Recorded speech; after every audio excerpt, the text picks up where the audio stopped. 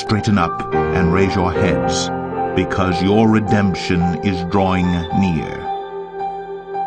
Do not be terrified, for these things must first take place, but the end will not be at once.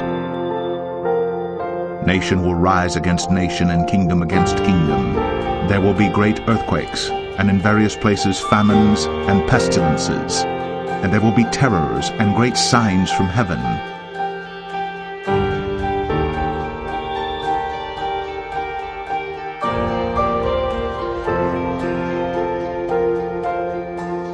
Breaking news out of New York, a building explosion. If we are not seeking his face, we are in no position to receive his blessings. In the United States, we're getting letters now from pastors' wives who said, I've been trying to find out why my husband has changed. He doesn't love me anymore. He's empty in the pulpit. He has no anointing. What's happened to him? And they find out. They open the door and they see their husbands watching filthy pornography. I don't want my eyes polluted. I don't want to be a part of this. I don't care who doesn't pray. I'm going to pray. I don't care who doesn't read the Bible. I'm going to read my Bible. I want nothing to do with it. And I cry, oh God, where are the voices? Where are the people that cry out against it? Where are the praying people? And I say, God, whatever it takes. Whatever it takes. Keep me on my knees.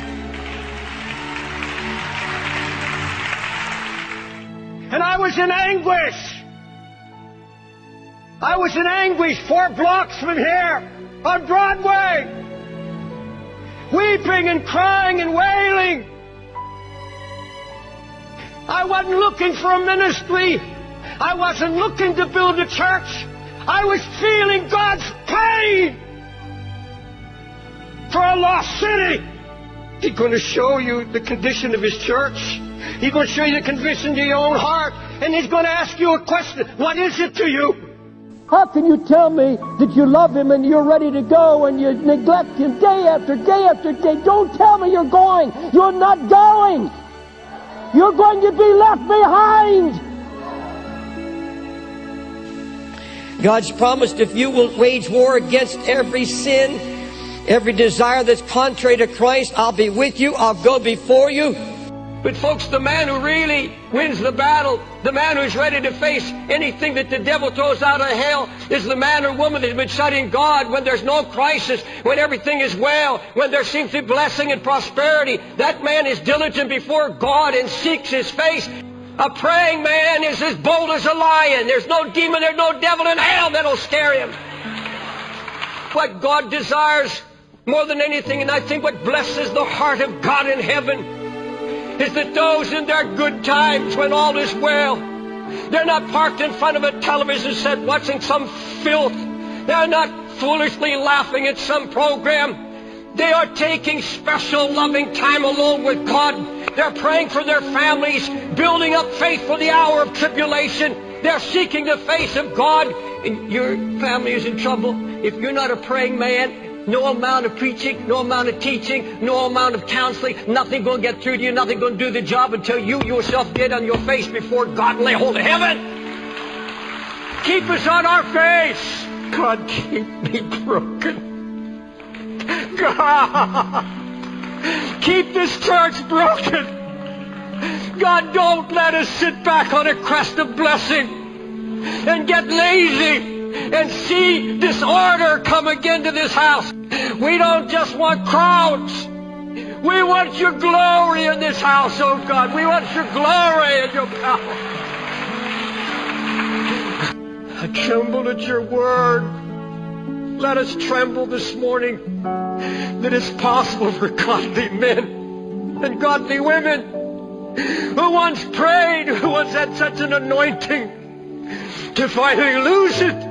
This day of temptation when all hell is breaking loose, God help us determine I will seek God. I will seek God with all my heart and all my soul and all my strength and all that's in me.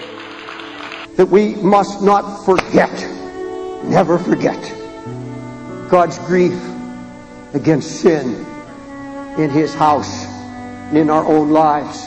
We'll preach grace, we will preach mercy. But folks, I want you to know something. God says the day of grace is about to end. The day of grace is coming to an end. Beloved, the Lord loves His church. He loves His people with an undying love. But we are so bent on going our own way. We're so bent on drifting. We're so bent on giving up that burden of the Lord.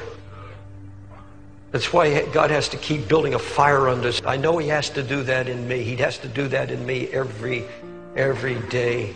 He has to keep stirring my heart.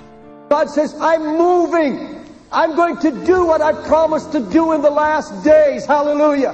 Through the pouring out of the Holy Ghost. God is going to sanctify His church. He's going to sanctify His pulpit. Folks, God has a plan He's working on. You can't see it.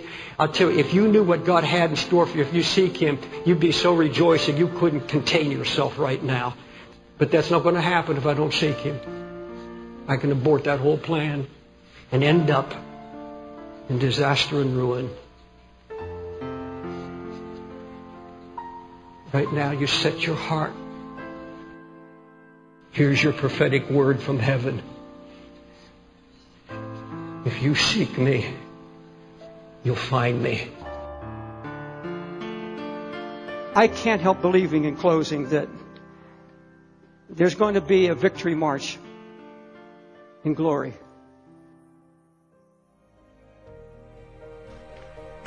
I'm so glad I'm saved.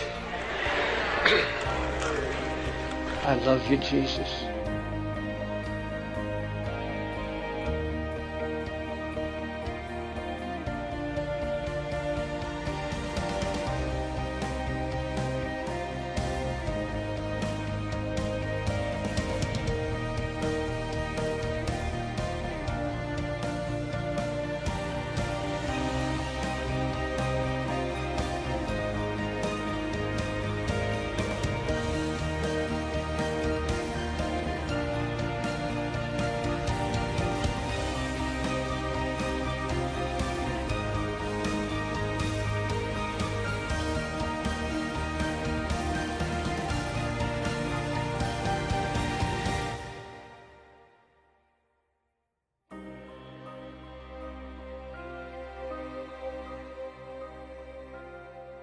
Stay awake at all times, praying that you may have strength to escape all these things that are going to take place, and to stand before the Son of Man.